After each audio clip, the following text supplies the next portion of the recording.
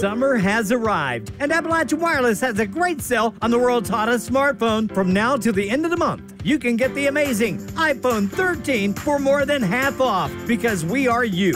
We are Appalachian Wireless. Funeral services were held at the Mountain Arts Center Wednesday for Prestonsburg Police Captain Ralph Frasure after his passing on June 30th. Frasure was killed in the line of duty Thursday after sustaining gunshot wounds.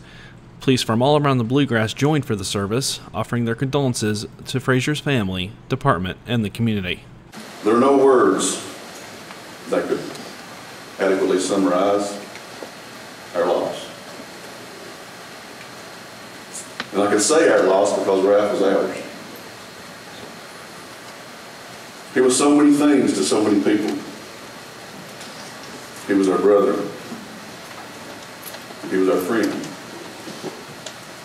He was our jokester, but he was also, like the mayor said, our mentor. For 39 years, Frasure remained with Prestonsburg Police, having been promoted to captain just 8 days before his death. During the service, friends and fellow police officers shared memories of Frasure, describing his impact on the community. A while back, one day somebody was over at my shop, and I thought somebody was underneath my floor, and I called the city hall down there, and I said, I know you're going to think I'm crazy, but somebody's underneath my barber shop.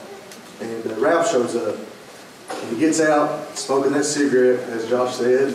He comes up and he said, well, I might have found him. And he said, we've been looking for somebody. And sure enough, he was underneath there.